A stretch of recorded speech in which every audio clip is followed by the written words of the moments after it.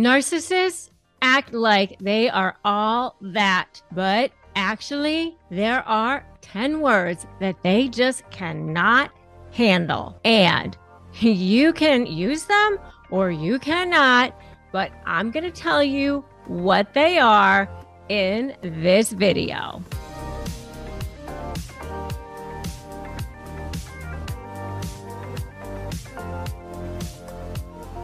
I am Rebecca Zung, and I am a globally recognized narcissist negotiation expert, and I'm also a U.S. News recognized best lawyer in America, also the author of a couple of best-selling books, including Slay the Bully, How to Negotiate with a Narcissist and Win, which has already been released as an Amazon #1 bestseller, but it hasn't even been actually released yet, but if you pre-order it now, you get early access to all kinds of really super cool things. So go to slaythebully.com and check it out. And if you are new here, then welcome, and make sure that you subscribe to this channel for all kinds of really super cool things. And if you are coming back here, then welcome back, my wonderful viewers. It is so great to have you here to my channel. As you all know, we talk about all things narcissism, high conflict, and how to break free from those relationships, whether they are professional or personal. Today, we're going to be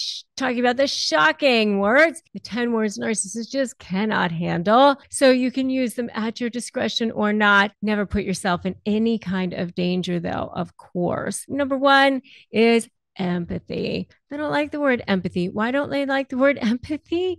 Well, because they don't have any. And so they struggle to handle the concept of the word empathy as it goes against their self-centered nature. They find it difficult to understand or connect with the word in people's emotions or experiences. So they just shut down when you try to use the word empathy. They get very defensive. They get very angry when you use the word empathy. If you ever try to express your feelings to a narcissist, notice how they dismiss your feelings. They turn the conversation back to themselves, or they fail to acknowledge your feelings. Or if there's a group setting, when somebody tries to share a personal story or a struggle, they respond with a lack of empathy. They try to one up a person, or they show indifference or impatience. They don't like that. They're very uncomfortable with the idea that they might have to show empathy toward a person. That is number one. Number two is accountability. They don't want to have to be accountable. They don't want to have to be held accountable. So they avoid taking responsibility for their actions, and they tend to blame others or external factors for any negative outcomes. The idea of being held accountable threatens their fragile self-image, as it would require admitting flaws or mistakes, projection, deflection, as they normally do. So if you confront a narcissistic person about something that they did wrong, they might deflect the blame onto others, but most often you. If it's a professional setting, it's a coworker's fault, or it was unforeseen circumstances, aunt died. They just try to shift blame onto something or someone else. So accountability is number two. The next one is vulnerability. They do not like vulnerability.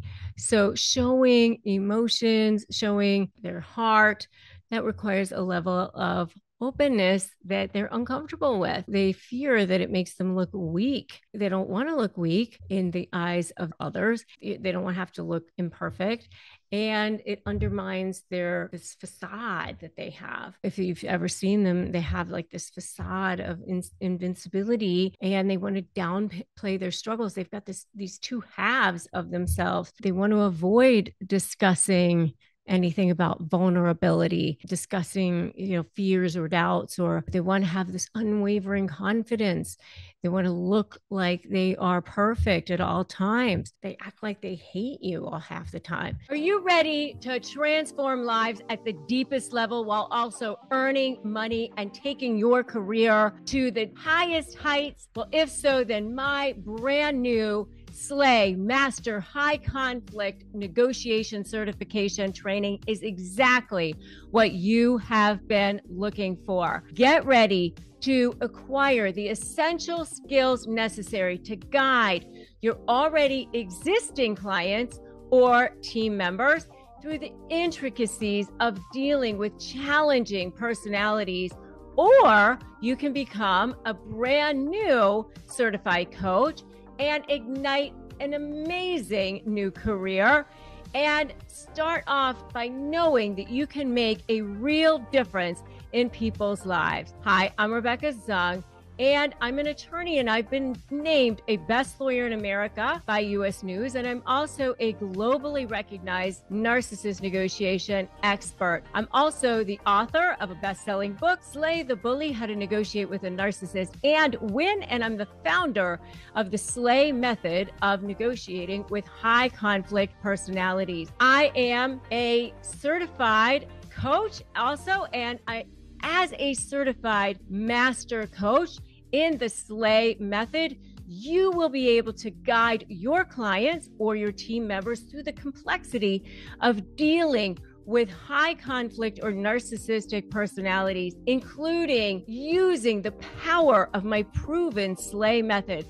I've literally helped thousands of people across the globe with this method, and it has saved lives in negotiating people from lives of drama, trauma, and chaos to step into lives of freedom, possibility, and purpose. And you will be able to help them do the exact same thing into finding lives of freedom and ultimately respect, acknowledgement, and that feeling of knowing that you have helped people at their deepest level of their soul, and you will be able to be paid for that. And it's not just about helping others, by the way, it's about investing in yourself and your own future. By joining this training, you will be investing in your own professional growth, enhancing your own quality of life, and unlocking limitless earning potential. Are you ready to take charge of your destiny and help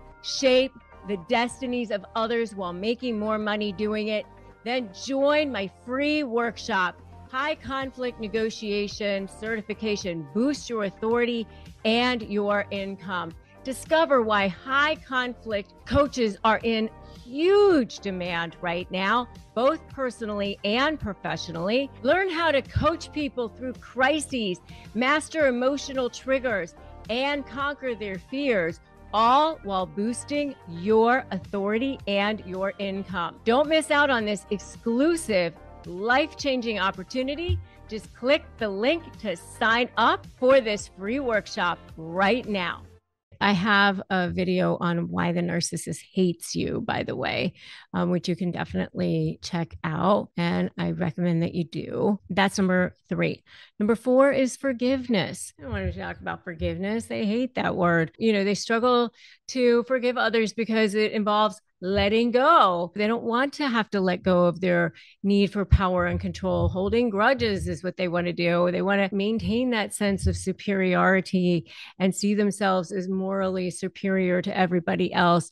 And they want to refuse to forgive others. If you've ever dealt with a narcissist in these situations, they hold on to grudges for years and years. I've seen narcissists, they brought up stuff like nobody has remembered before. Oh, remember that thing that you did to me 15 years ago, on this trip, and we went out to this dinner or whatever. What in the hell are you talking about?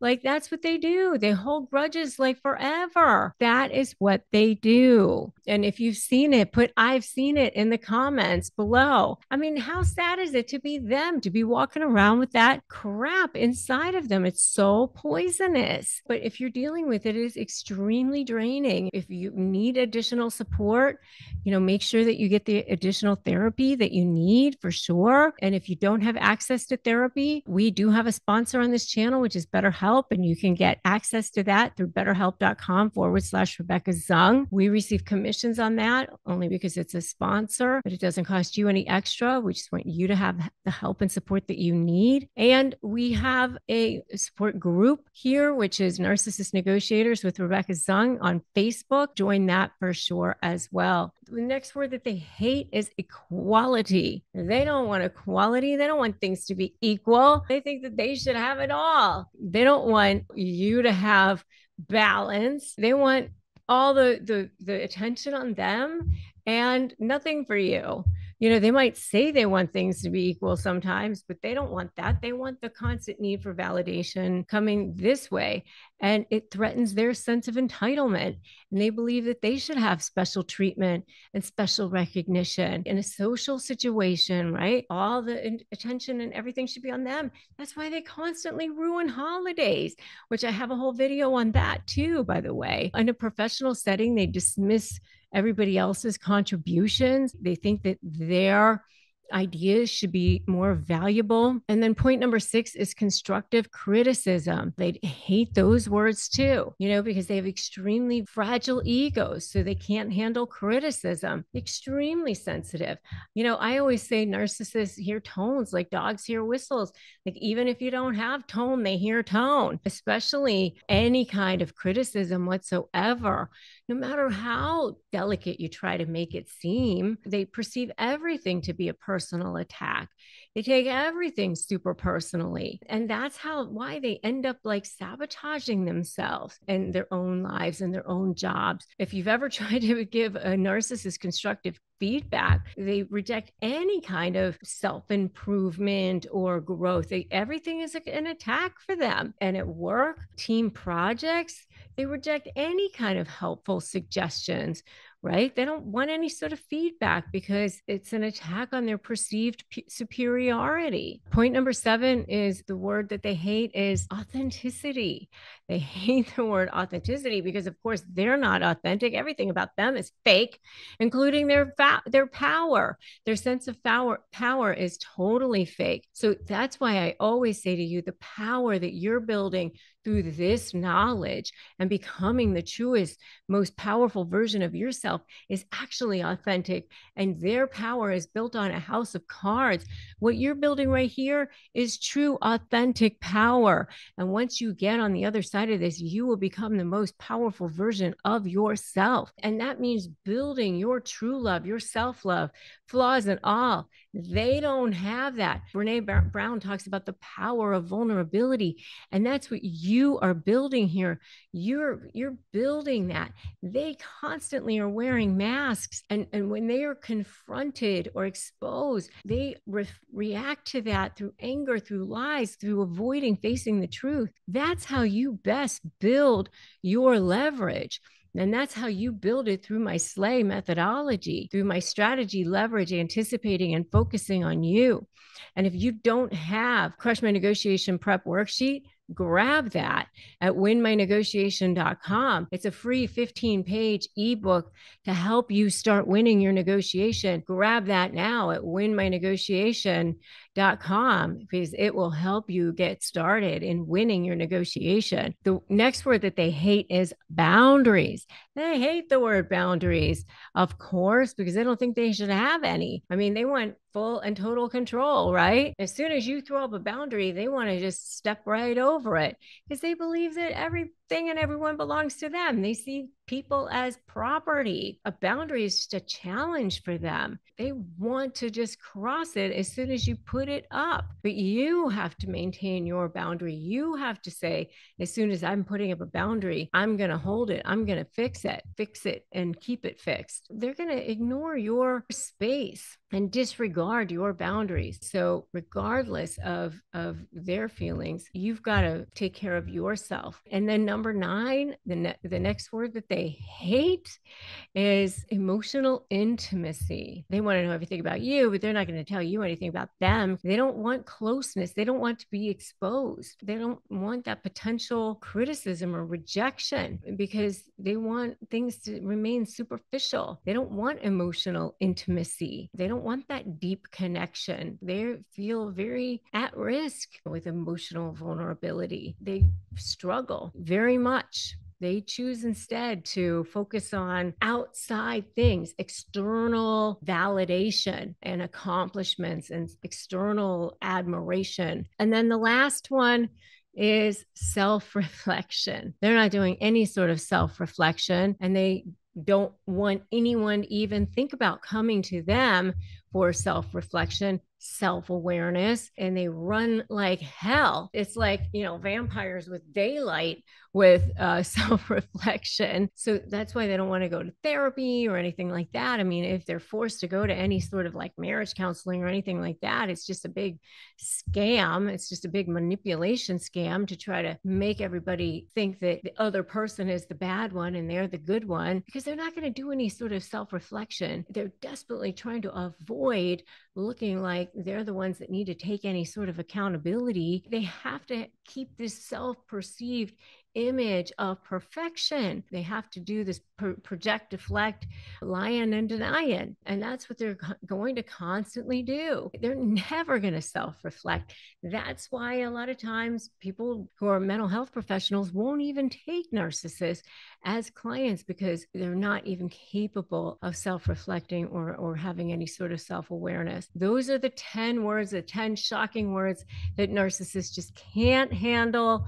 I would love to know which one is your favorite, which of the ones that you've tried, that you have seen. The one that I didn't include in here is narcissist, because obviously they don't love that word either. But these are definitely other words that they just cannot stand. I mean, definitely an eye-opening, shocking words that they just can't handle when you're trying to have a conversation with them, when you're trying to have a normal, reasonable, regular relationship with a narcissist. These are just regular words that you would want to be able to have a conversation or be able to connect with a person with, and you're just not going to be able to. Now, if you like this video, give it a like, give it a share it with somebody who you know could use it, could use this information. If you haven't subscribed to this channel, make sure that you do that now. Subscribe, hit that notification bell. You'll get notified when I release brand new videos, which is every day, where you get access to this crucial knowledge, which I share every single day. The next video that I want you to watch is one question that sets up a narcissist collapse, because it's so important for you to understand what is going to set up that narcissist collapse. It's really important for you to know this information when you go to negotiate with a narcissist, when you're going to communicate with a narcissist, so that you can protect yourself. Remember that they only win if you give in. You don't need to do that, because you have access to so much good information and great resources right here. Remember that today is a great day to start negotiating your best life. I'm Rebecca Zung, and I will see you in that next video.